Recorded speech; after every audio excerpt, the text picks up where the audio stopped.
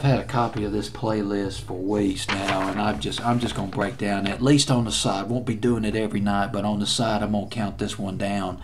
One of the radio stations I grew up with when I was a kid, 1150 WJRD right here in Tuscaloosa, 5,000 watts in the daytime and only 1,000 watts at night. Directional WJRD top 11 plus 50 survey. Boy, this is a motherload, a mothership of Lost 45s on this playlist. I can't wait to get to it. Go ahead and get to it right now. WJRD top 11 plus 50 survey of October 31st, 1966.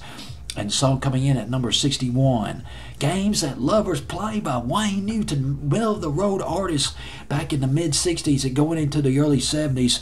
And Wayne Newton started out performing with his brother Jerry. They performed at local, they performed on local shows, fairs, performed at theaters, dances. They performed on Grand Ole Opry road shows, and they performed a little bit on the Ozark Jubilee, which was a TV show ran by ABC that featured the top country performers. 1958, Wayne Newton was a junior in high school when I don't know his name, is a Las Vegas booking agent, somebody important from Las Vegas. I mean, we're talking Las Vegas, baby. I mean, somebody can make things happen. Guy carries magic dust in his hands. I'm gonna make it big. Boom. He saw them performing. He saw Wayne Newton and his brother performing. It was on a TV show, and the TV show was called Lou King's Ranger Show. And he liked what he saw. He brought him to Las Vegas, and well, one thing led to another, and eventually they got on the Jackie Gleason show.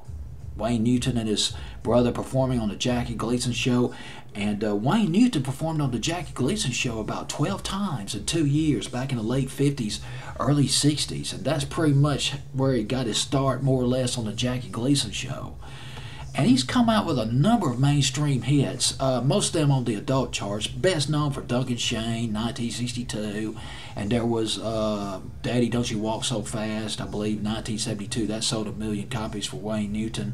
Red Roses for a Blue Lady, he did a cover of that standard. He covered Summer Wind, which was later done by Frank Sinatra. He covered some really old records. We're talking about some old standards. If you're to the old standards, going back to the pre-rock and roll era, you're going to enjoy this.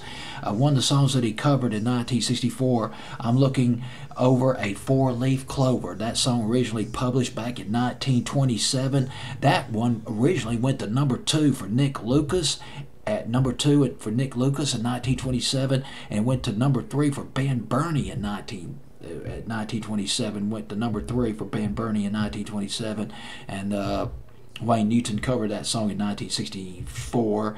Another standard that Wayne Newton covered, song that was written copyrighted back in 1920. I'll Be With You in Apple Blossom Time. 1920, the song was copyrighted, covered by Artie Shaw. In 1937, Harry James covered it, and the Andrews Sisters also covered it in the early 40s, World War II. Well, anyway, WJRD's top 11 plus 50 survey. I tell you what, they don't make playlists like this anymore. Just name me a FM top 40 radio station that has a playlist of 60 records. Oh gosh, that'd be like Moses parting the Red Sea, believe me.